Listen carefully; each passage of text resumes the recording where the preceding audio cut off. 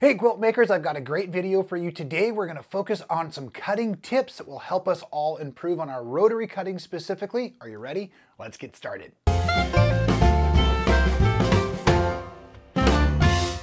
Well, welcome back everybody. I'm Rob Appell from Stitchin Heaven, also known as your carefree quilter. That's right, we are having so much fun with our new Team Rob, Team Tiffany. You too can get your own Team Rob Appell t-shirt. How great is that? Carefree quilter just meaning that I am not as concerned about precision and accuracy, but I am certainly concerned about having a good time while teaching you all to quilt, and I'm super glad you are all here to learn from me today. It is quite a blessing to see everyone on the other side of the camera. I always say I'm going to do these quick videos and I jinx myself, so let's just see what we can do today. Discussing cutting tips, rotary cutting specifically, right?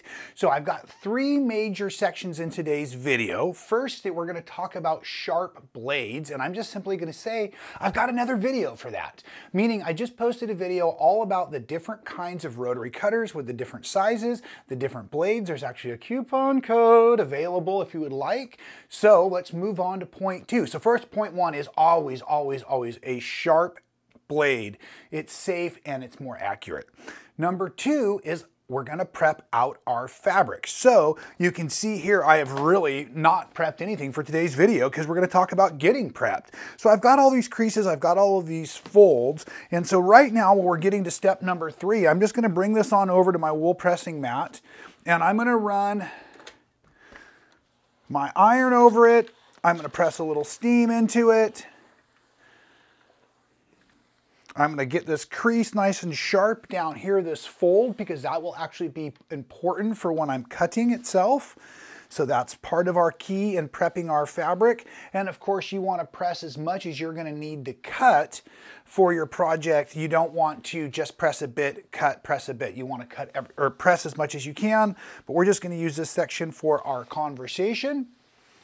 And that brings us to our third point, or our third tip, which is really read the rulers. So let's talk about our rulers while this cools down. Remember folks, fabric has memory and it will be best used if I let it cool before I move it again, so it'll stay nice and crisp.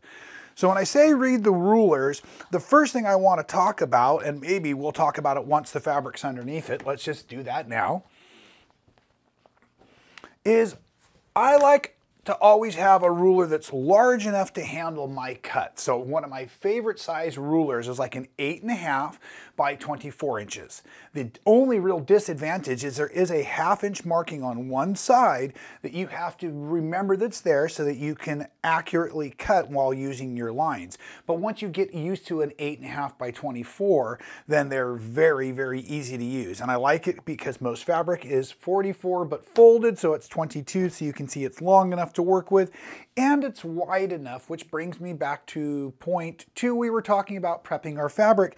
I like to use this fold right down here to lay my ruler on perfectly. Okay, so that line is going to lay right on there before I prep or make any cut. So as we're reading our rulers, before we move on with that, let's talk about a couple of other things.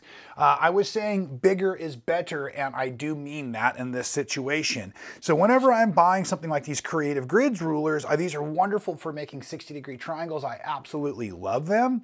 But you can see I always want the one as large as possible because I can do as many things with it. Let me pull this out of the way, but I will note real quick that you can see you can make the smaller triangles with the larger rulers, so it's actually an affordability situation too, right? I can make every size from the small ruler with the large ruler.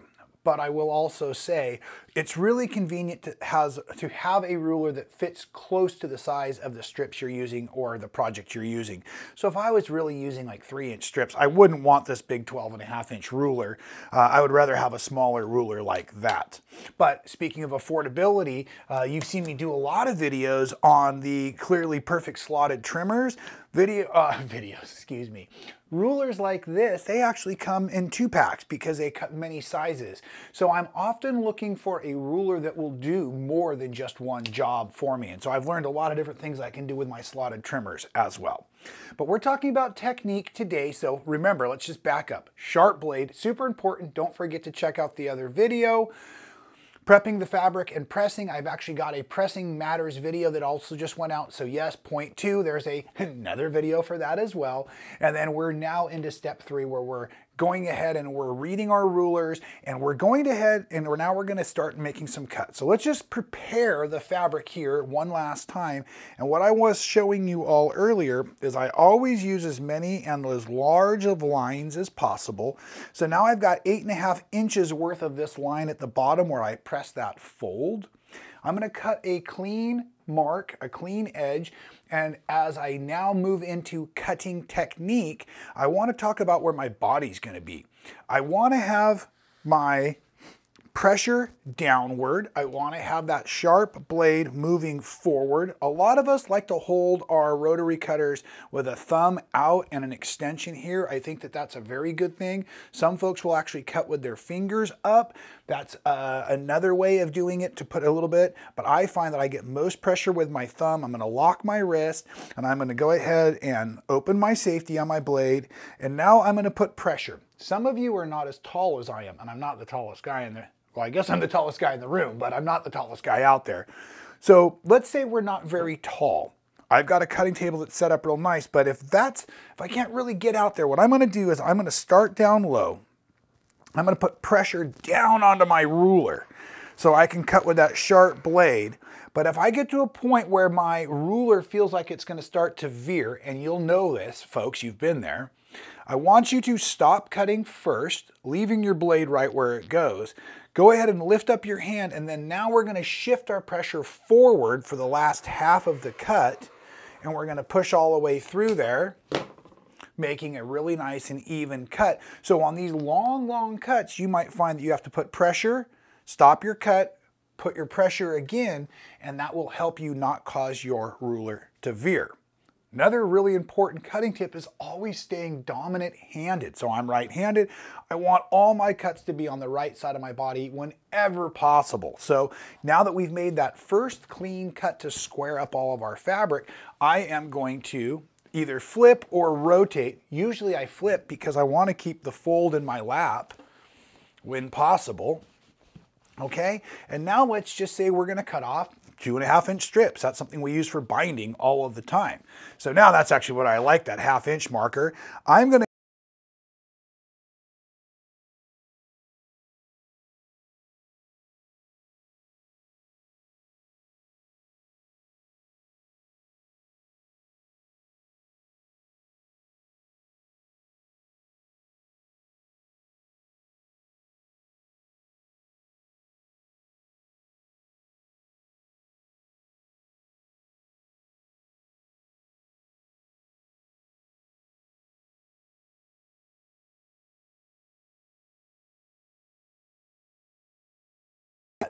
It could be related to your blade, and again, that's why I've created another video, but it also could be related to pour markings on your rulers, wide markings on your rulers, because the wider it is, it's just less easy to stay accurate.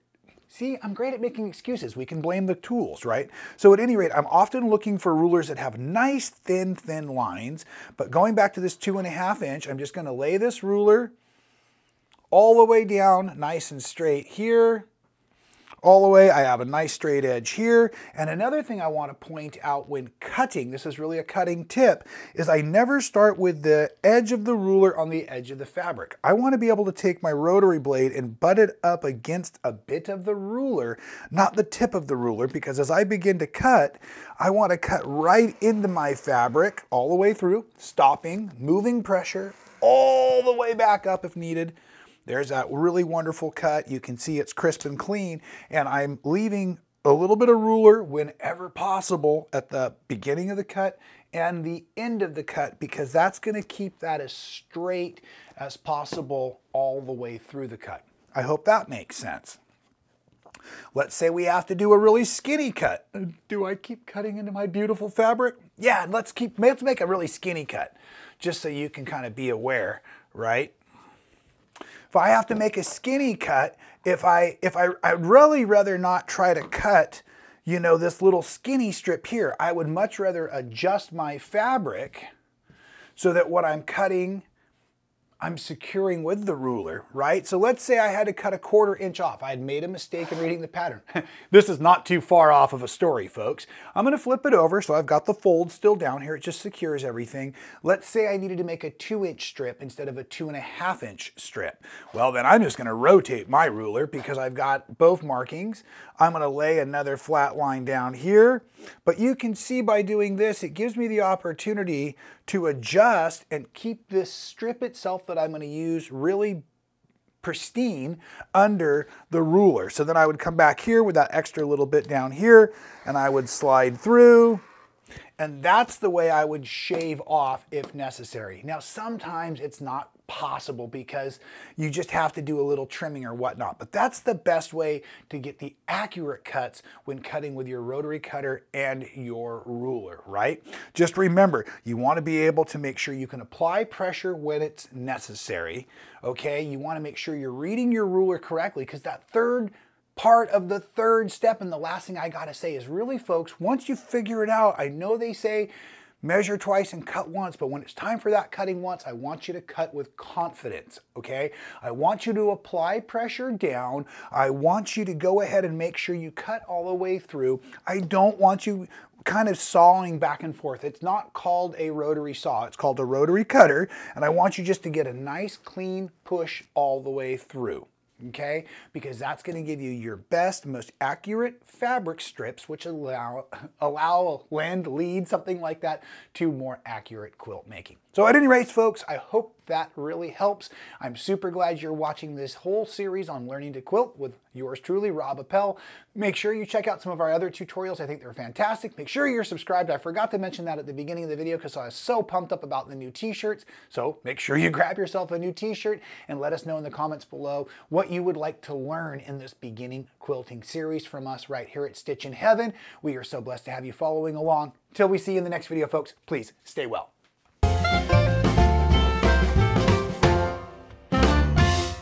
Thank you so much for watching all the way to the end of the video. It really helps support our channel. If you haven't subscribed, do so now. Hit the little button to be notified every time we go live or do a new video for all of you. And here's one from the past I think you'll really enjoy.